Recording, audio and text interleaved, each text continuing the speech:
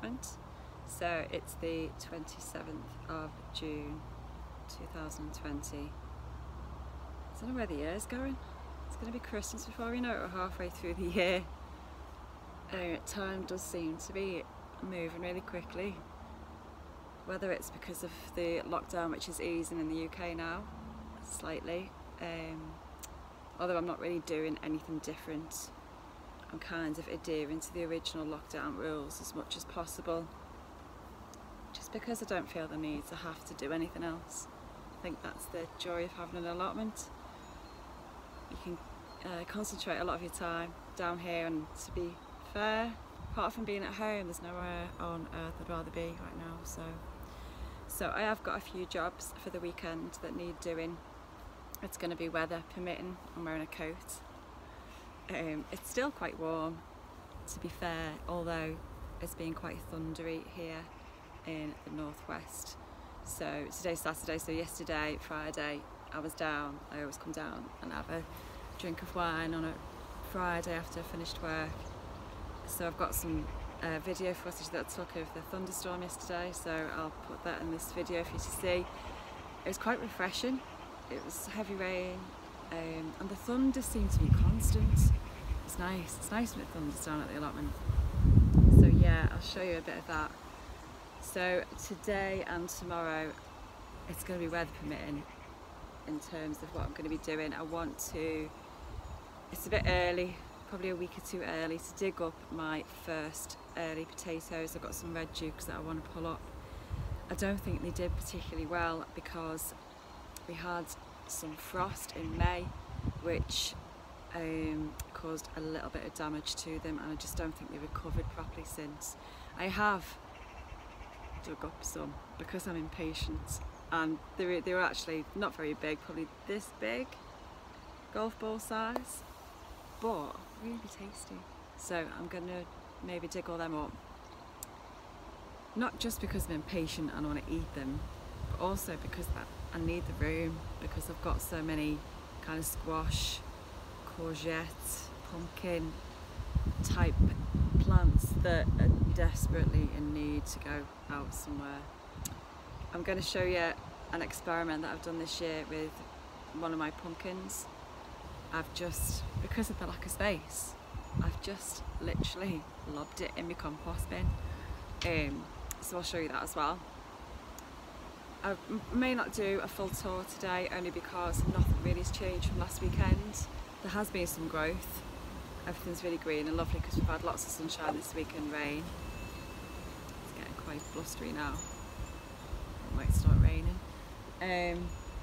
So yeah, my elderflower is doing really well. My elderflower champagne. So I've had no more explosive incidents, thank goodness, although I'm still really nervous when I'm burping the bottles, when I'm flipping off the lid, letting out a little bit of air and it just goes pop, and I'm almost pushing down the lid to try and keep it from going everywhere, because the last thing I want is to waste it. But yeah, it's doing really well. I should have prepared this earlier and I didn't, so just bear with me a second.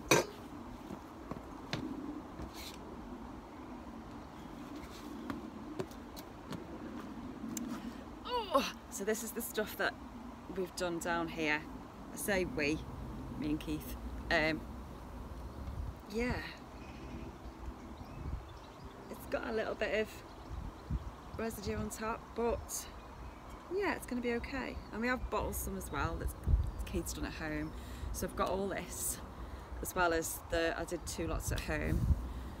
So I've done quite a bit, so clearly it's very nice. Otherwise I wouldn't spend all my time making it. And I have got some in the freezer, some elderflowers in the freezer for when Christmas comes around. So yeah, so I'll be making some more. And the cordial was a big hit with my son as well, and me. It's nice and prosecco.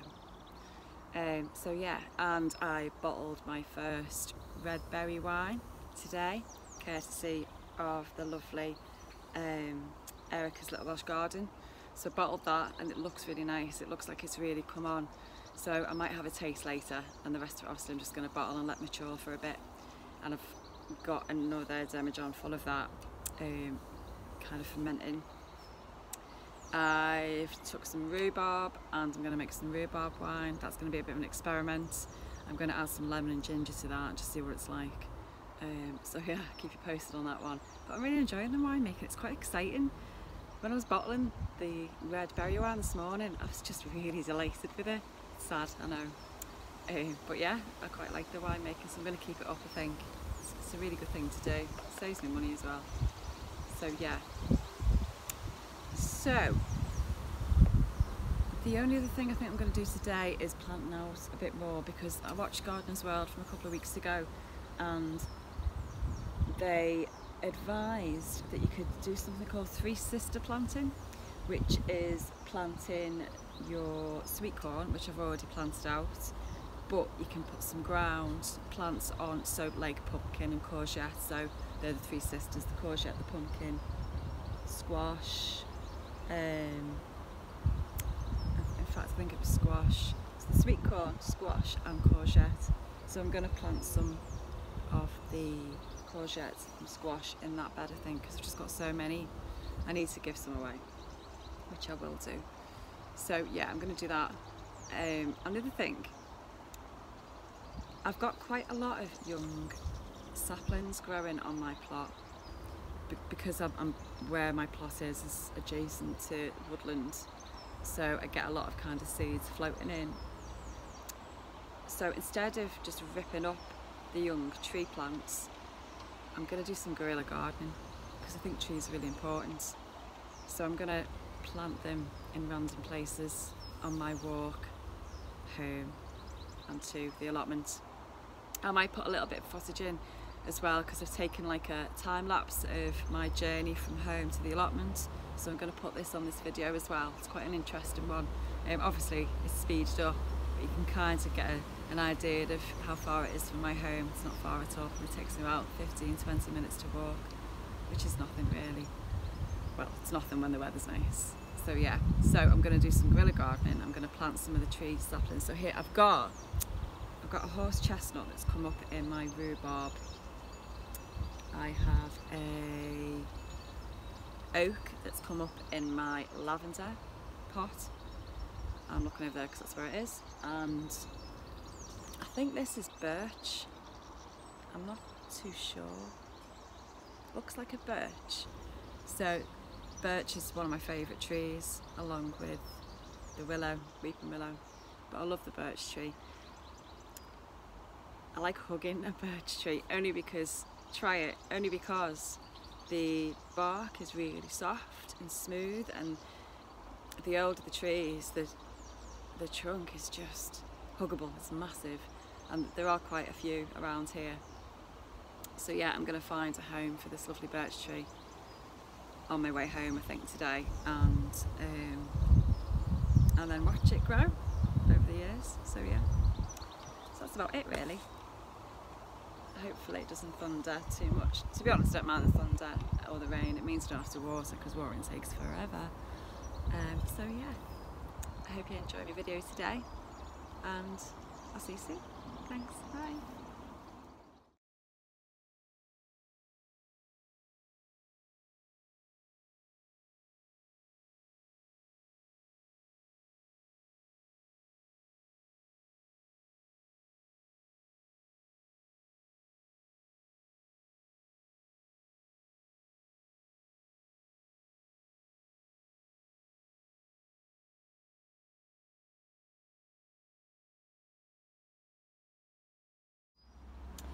So this was just a bit of an experiment really.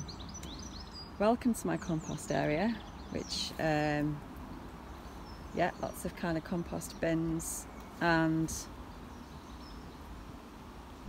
I was going to call it junk. It's not junk, because it will be used hopefully for me hen coop and run. Yeah, and look at all those blackberries that are just growing wild behind me. There's going to be so many blackberries this year, look at them all.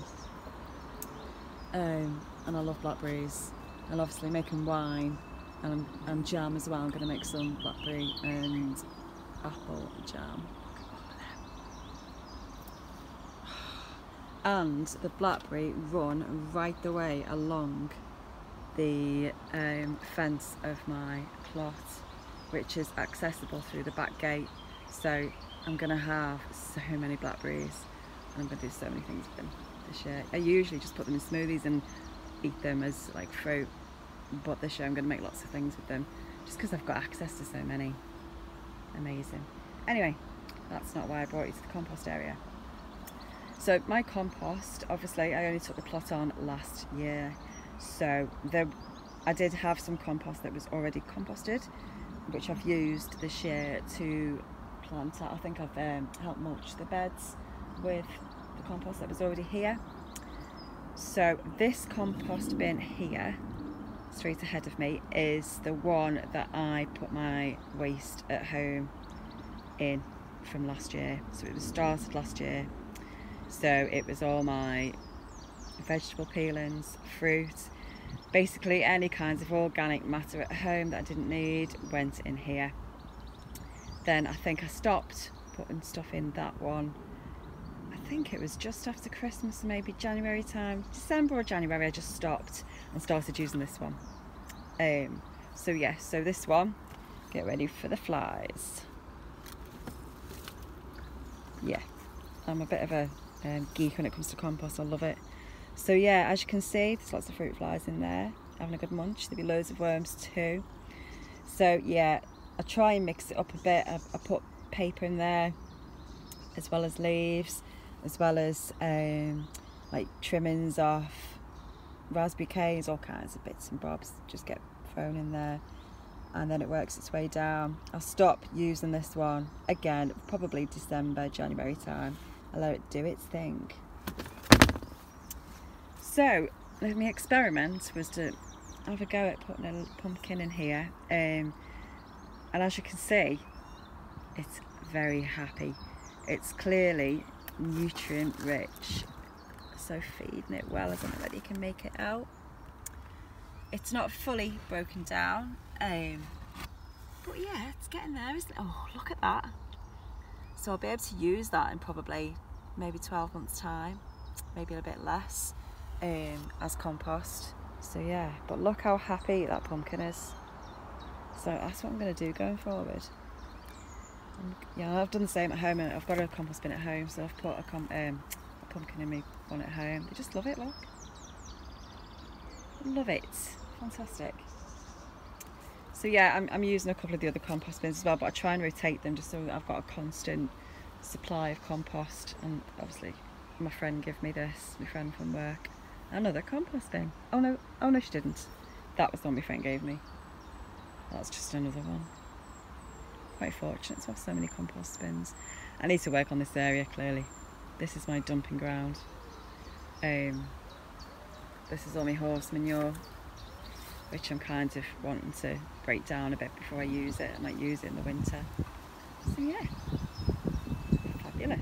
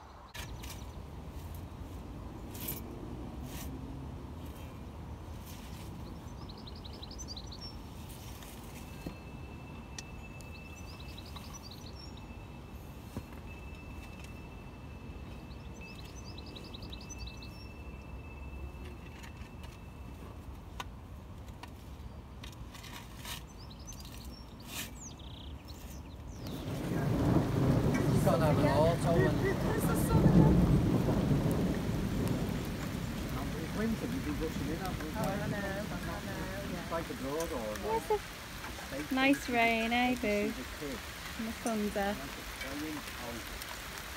Yeah. It's so hot here. You break the fire and to get the water to get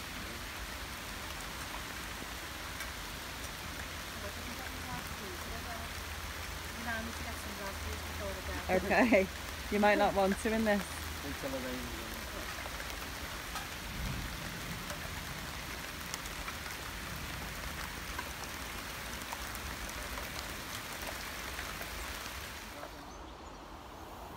So another successful day at the allotment.